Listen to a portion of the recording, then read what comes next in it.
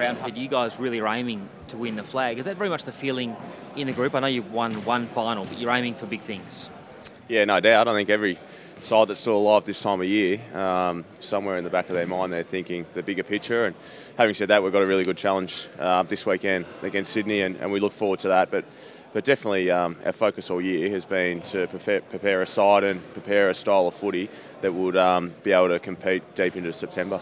Sure, I guess you and Jared were seen as the missing pieces to the puzzle. Did you feel a bit of an extra pressure going in last week? No, not really. I think first final, MCG, Richmond, big crowd. I think everyone felt a little bit of pressure. I didn't feel any more pressure that I needed, or Jared and myself needed to, do anything special to win a game. It was about what we've been able to do all year and play that role. And he was fantastic on the weekend. I think it was probably besides himself and Boom, it was a really even contribution from everyone. And we need that week in and week out to compete against the really good sides. And hopefully this weekend as well we get the same. Do you think you and the group are more relaxed going into this week than last week? A few less nerves, isn't it? Monkey off the back almost, the first final? Oh, no, I wouldn't say the monkey off the back. I mean, like I said, we've got grand plans for the bigger scheme of things. So, by no means was last week our grand final. I think the first final always holds a little bit of extra nerves, and for a new team, I probably felt that a little bit as well. But, this week probably steps up again, to be honest. And it's every week now is do or die for us, and we look forward to that. Essentially, your poise and quiet confidence in the group. Is there a particular, guy that's instilled that in you in recent weeks? Have you had a chat from someone, or is it Brad's sort of influence? Where are you guys sort of getting this optimism from? I think our performance that we've been able to do in stages throughout the year, early on was really patchy and we were inconsistent. Thought the second half of the year probably didn't play exactly the way that we wanted, but we showed in games, especially the Fremantle game, that we were able to grind out performances and wins, and I think that's it's shown sides of what teams need to do in finals, and we're able to do that again on the weekend. It wasn't a 5-10 minute patch, which we were probably doing early in the year to win games. It was knuckle down and get the job done over three, 4 quarters. It's a fair hit by Dylan Grimes. Were you worried about the ribs at the time? Not as worried as I was trying to get air back into the lungs, but he just got me in a good spot, and he went hard at it as well. So it was it was a good hit, but it was not a great 10 or 15 seconds post that.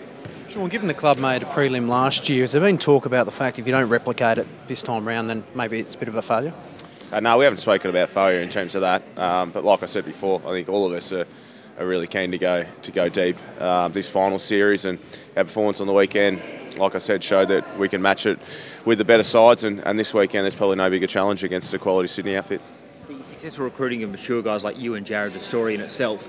Are you sort of proud of the fact that when Brad and Walshy came to see you and presented this vision that you're in the process of carrying it out? I think Jared and myself are happy, first of all, to be able to probably fulfil the faith that the club showed in us and get us across, and they outlined the vision, like you said, and a role for us to play, and I think we've been able to live up to that, and it's the serious end of the season now, and you're both wrapped that we've been able to play the role that the club hoped we would. I think it's clearly your best season.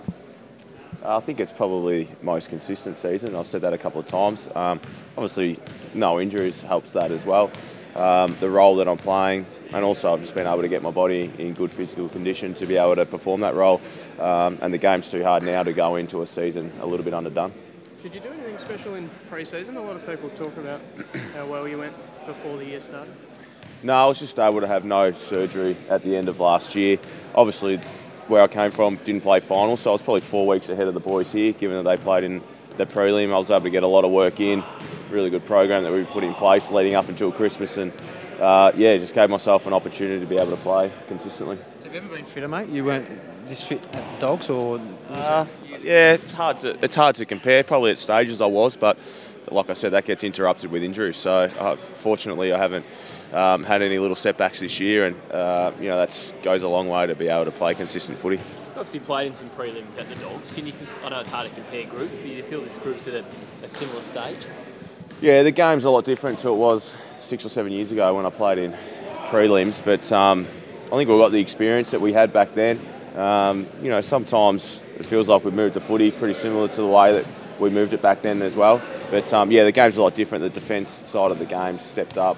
The contested footy, which I think we hang our hat on as well here, has been great, and it was really good on the weekend. So hopefully can draw a little bit from the experiences that I've had, but probably different tales in terms of the sides. Beautiful. Thanks.